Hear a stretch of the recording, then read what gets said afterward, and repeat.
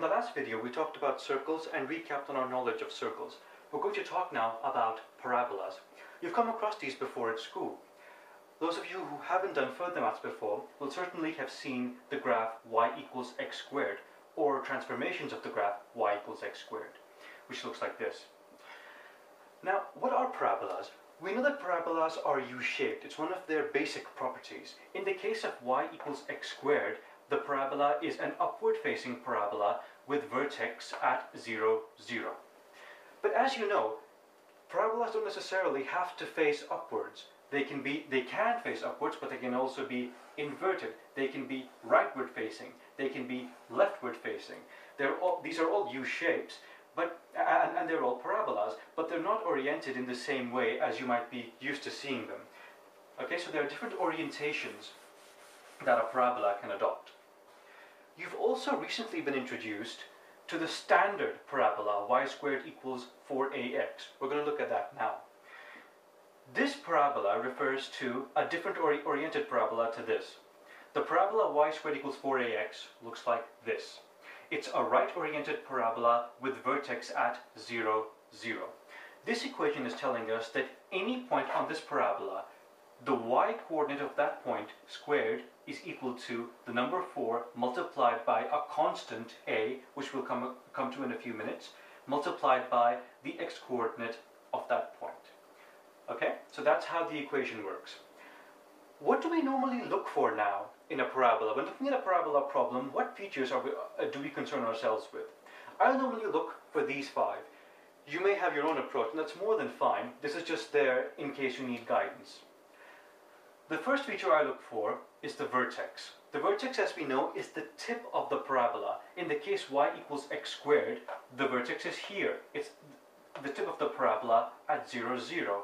In the same way, the standard parabola has a vertex at 0, 0 as well, because this is the tip of the parabola. The second feature I look for is the axis.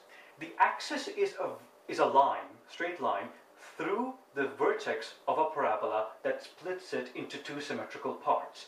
In the case of y equals x squared that you've seen at school, the axis is the vertical y-axis, the line x equals 0, because it goes through the vertex and it splits the parabola into 2 symmetrical parts.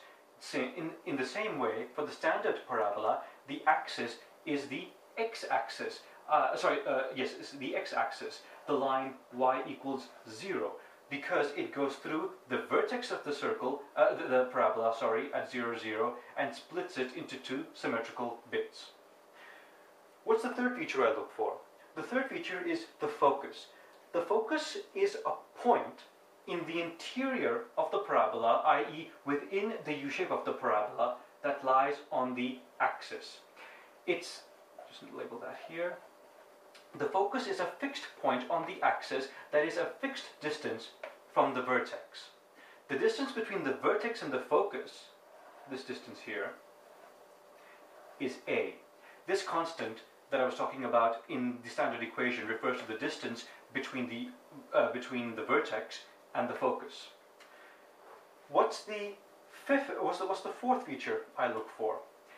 It's the directrix. What is the directrix now?